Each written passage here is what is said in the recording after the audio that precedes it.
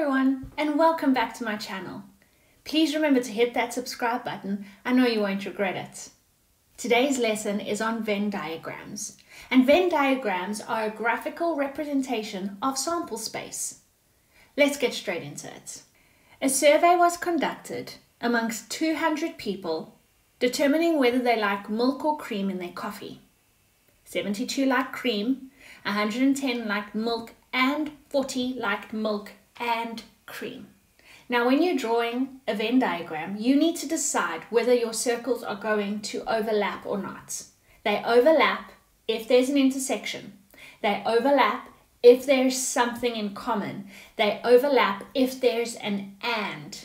So in this case, we have people that like milk and cream.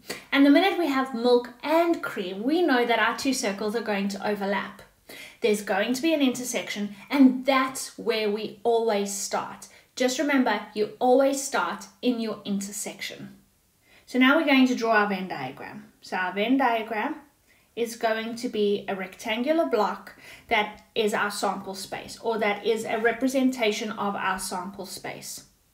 Outside our Venn diagram, we know that we're going to list 200 because within that entire sample space, within that rectangle, there needs to be 200 people. Now, what are the events that we are comparing? We are comparing milk and cream, and we know that there is an overlap. So we're going to draw our two circles, milk and cream, and we know that there is an overlap. So we have milk and we have cream. The information that was given says that 72 people liked cream and 110 liked milk. So 72 liked cream, so we're going to put 72 by cream and 110 by milk. Now what that helps us to see is that within our full rectangle we have 200 people. Within the cream circle we have 72. And within the milk circle, we have 110. And then we're going to fill in all the information around that. Now, when I say fill in all the information around that, what I want to draw your attention to is what that means. That means that there needs to be information in the sample space. There needs to be information in that part of the milk only circle, in the intersection, and in the cream only. So there are 4 pieces of information that we need to fill in or we need to determine. Who doesn't like milk or cream, because those people are going to be outside of the circles. Who likes milk only, who likes cream only, and who likes milk and cream. Based on the information that we were given, we are going to start by filling in our Venn diagram in the middle, all right, in the intersection. We always start in the intersection. So if we start in this intersection, we know that 40 people like milk and cream. So we can put those 40 people straight into the center. So now if I want to fill in the rest of my Venn diagram, I can see over here in this circle, I need 110 people that like milk. In that circle already, I have 40 people. They're in the intersection, but they're already in the circle. So to get the remaining number of people in that circle, I'll say 110 people like milk minus the 40 that are already in the circle, in the intersection. So that gives me 70 people. I'm going to do the same thing for the cream circle. I have 72 people in the cream circle.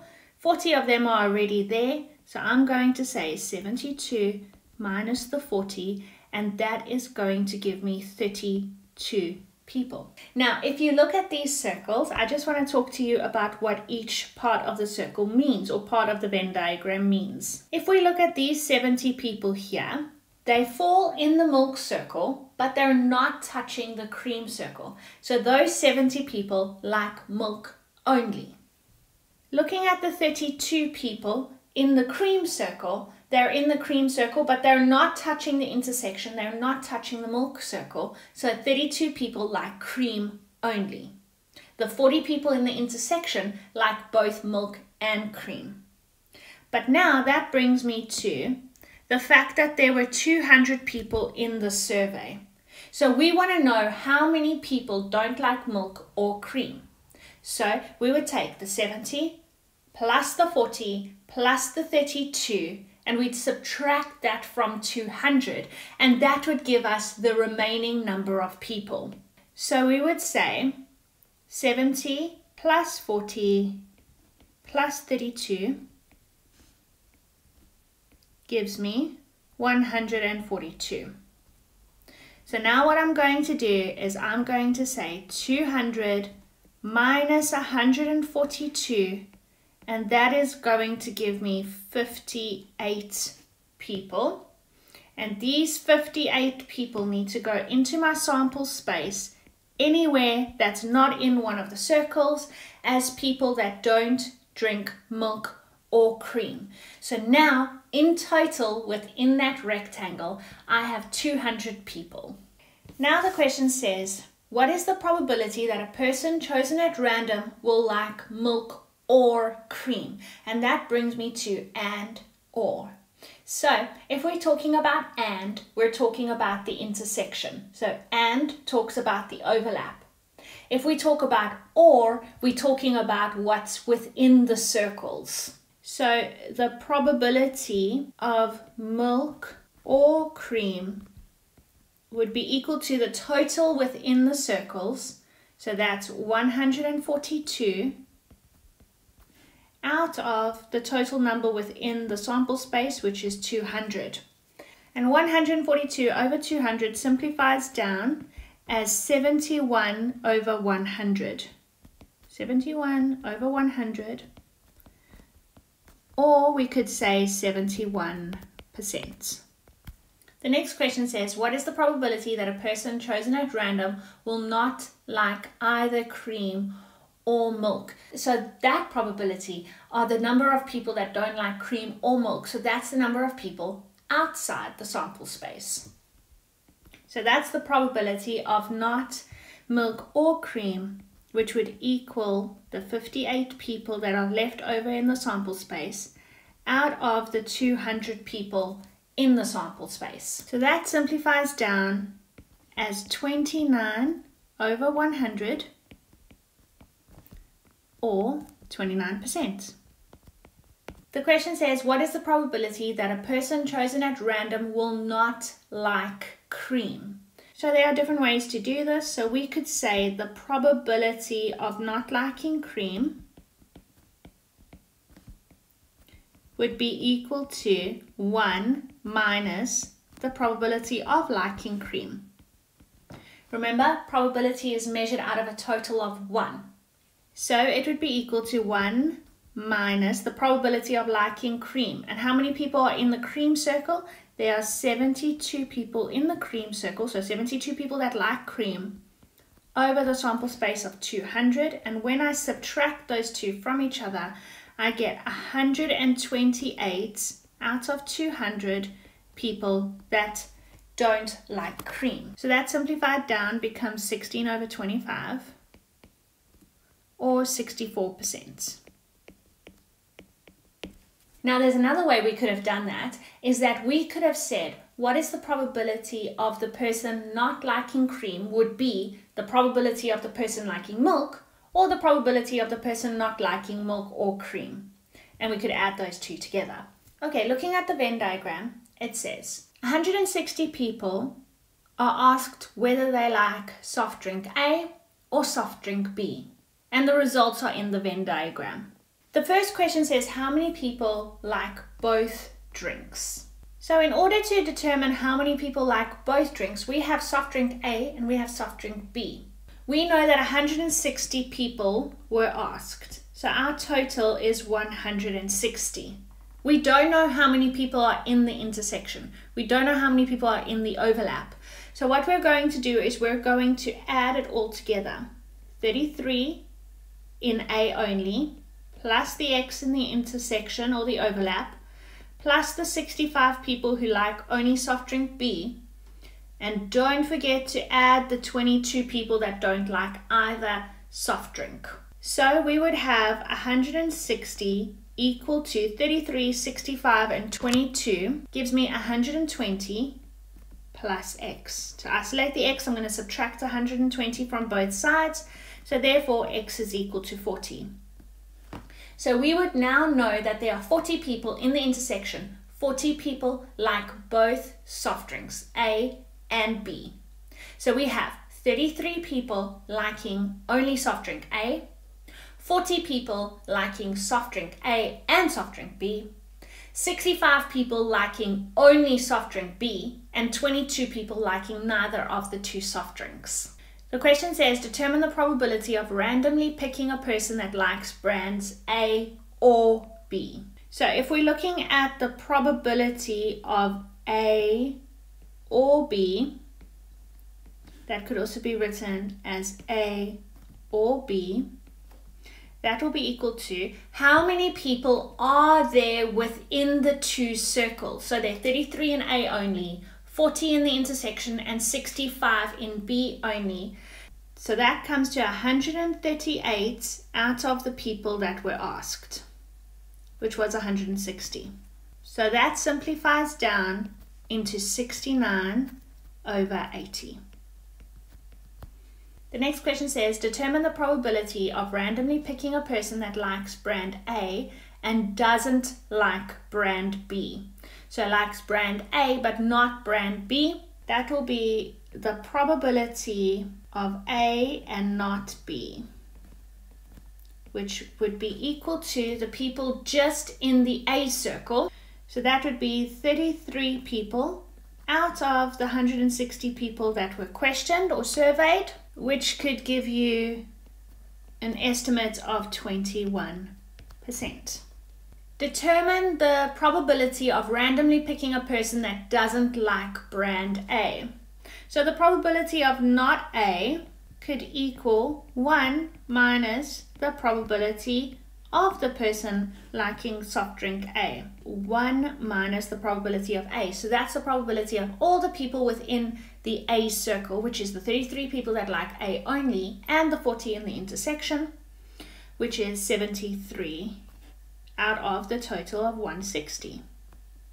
And that would give us 87 out of 160 for the probability of not liking A.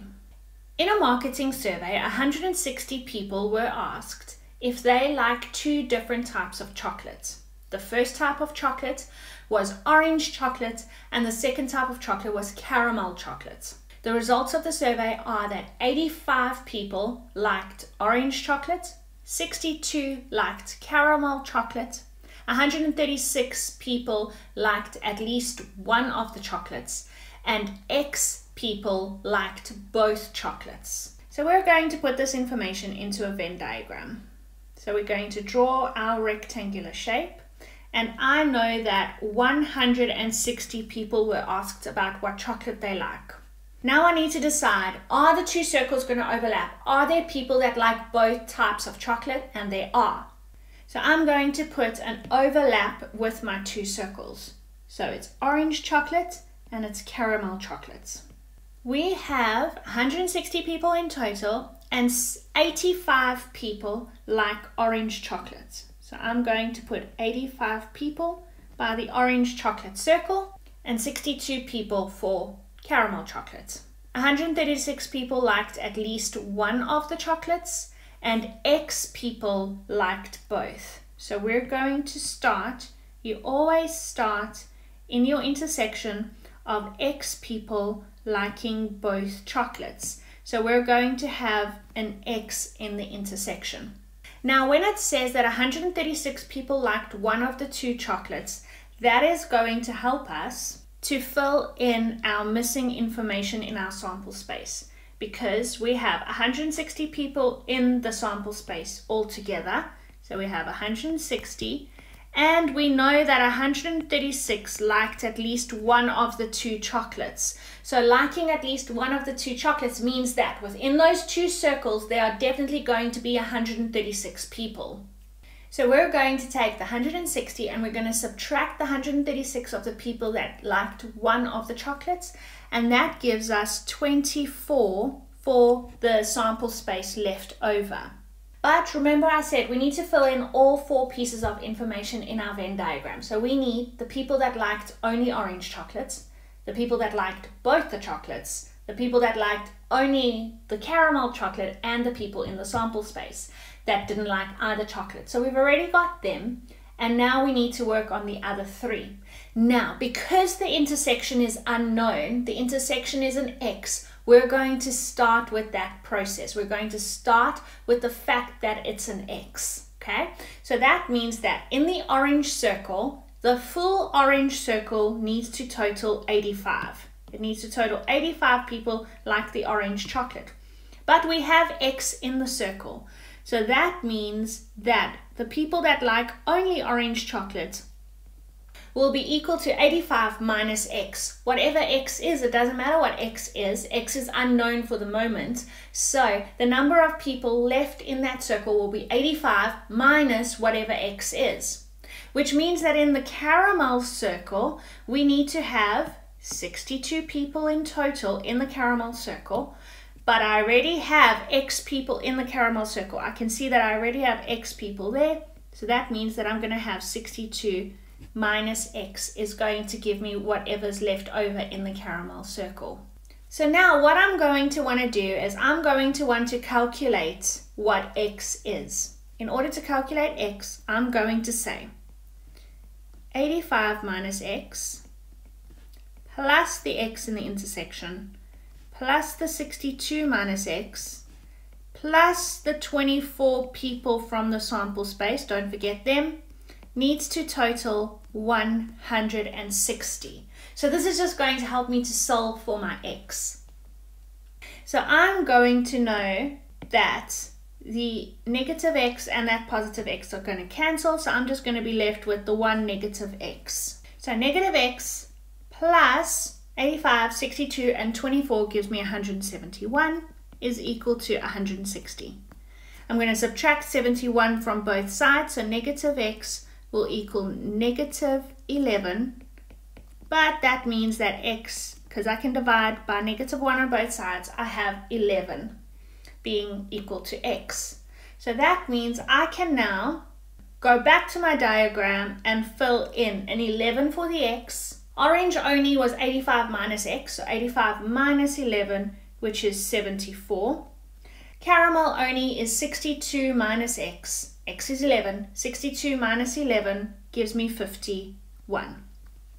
So now I've completed my full Venn diagram. 74 people like orange only. 11 people like both types of chocolate. 51 people like caramel only. And 24 people don't like either chocolates. Okay, the question says, what is the probability that a person selected at random likes only one of the chocolates? Okay, so only one of the chocolates would mean that they either like only orange or they like only caramel. So that excludes the number of people that like both orange and caramel. And it excludes the people in the sample space because they don't like either of the chocolates. So the probability of only orange or only caramel would be equal to the probability of orange, which is 74 out of 160 because it's orange only, plus the probability of caramel only, which is 51 out of the total sample space, which is 160, which simplifies down as 25 over 32. The last question says, what is the probability that a person selected at random likes one of the chocolates? So that will be the probability of orange or caramel, which will equal the 74 plus the 51 plus the 11 all over the sample space of 160, which gives me an answer of 17 over 20. I do hope that you've enjoyed this video, that you've taken down notes, that you've written stuff down so that you're able to both draw a Venn diagram as well as interpret or determine probability from a Venn diagram. Remember, the more you do, the better you'll be. See you soon.